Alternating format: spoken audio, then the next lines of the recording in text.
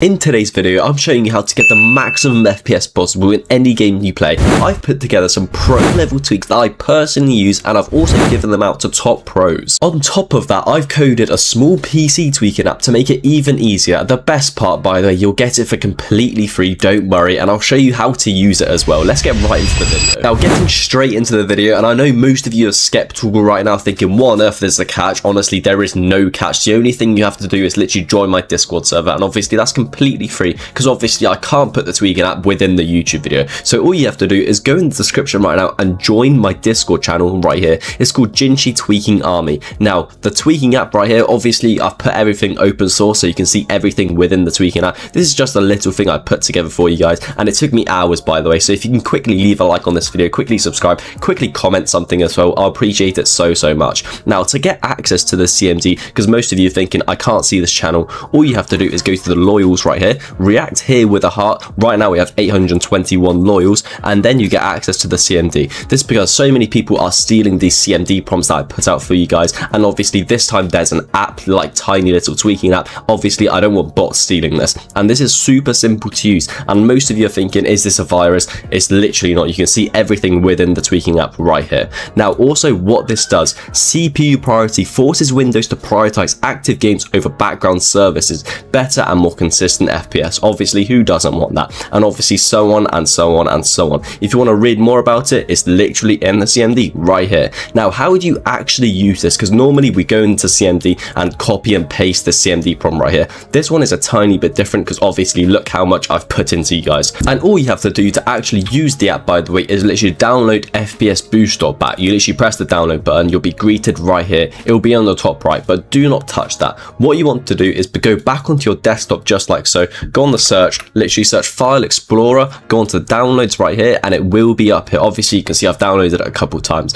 Now I can use any one of these three. Of course, make sure you use the one that you've just downloaded. Once you're right here, by the way, don't just double click and open it because that's not going to work. What you want to do is right click onto it just like so. Once you right click onto it, Run as Administrator is going to pop up. Make sure you press Run as Administrator. This securities warning going to pop up. Of course, there's no viruses involved. It's open source. You can put it through any virus checker that you want. It's quite basic tweaks, obviously, because it's a tiny app, but it's just so convenient for so many PCs. So make sure you press Run right here. Once you press Run, it's all going to do it automatically. Now, do not worry if some of them say error. If it says error, that means the tweak's already onto your PC. But on the other hand, if the operation completed successfully, that means the tweak has actually worked. So for example, increasing TDR delay to prevent GPU driver timeouts, the operation completed successfully. Completely fine, completely normal. Do not worry about it. Now, once you do this, we can go into our next tweak, by the way, and also within the Discord server, I do personal one-to-one tweaks for your PC specs, by the way. So you literally tell me your CPU, your GPU, and your RAM, and I will tweak your PC. And for only $17.99, by the way,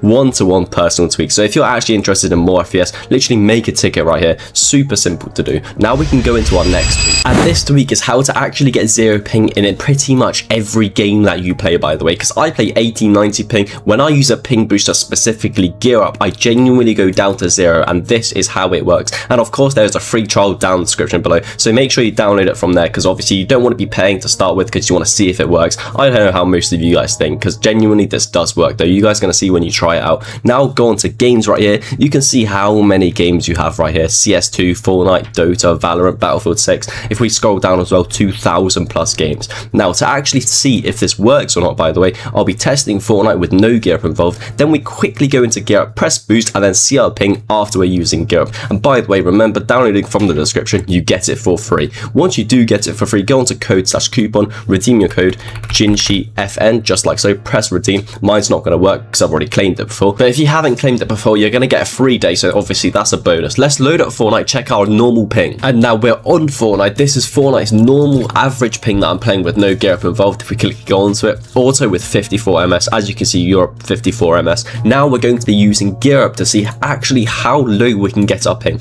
By the way, if you're wondering why is gear up actually so good, it connects you to the best Fortnite servers possible, or any other game that you're playing. So for example, Valorant, if there's a server near you, gear up will make sure you actually connect to that server and not one that Valorant just chooses automatically. So somewhere within Europe that you're actually not playing within, and then obviously it connects you to the best DNS servers, anything like that. Super simple to use, by the way. All you have to do is literally press boost, just like so. Now, right now is what I'm talking about, is connecting you to the best Fortnite servers possible, and it's as simple as that. By the way, we can see it's connected if it's saying node, auto node, server region, auto server. And by the way, if you want to play any other cache cups, for example NA Central Solo Cache Cup, you can quickly click onto it just like so. It will reroute yourself to go onto the best route to connect you to NA Central, so you get the lowest ping. It's honestly that good. Let's load up Fortnite with gear up involved. Let's see our ping now. And now we are back onto Fortnite. Let me show you that gear up is still on. It's been on for 1 singular minute. Estimated ping of right now 9 ms. Obviously, let's actually have a look within Fortnite. Normally I'm playing about 50 to 55 ms.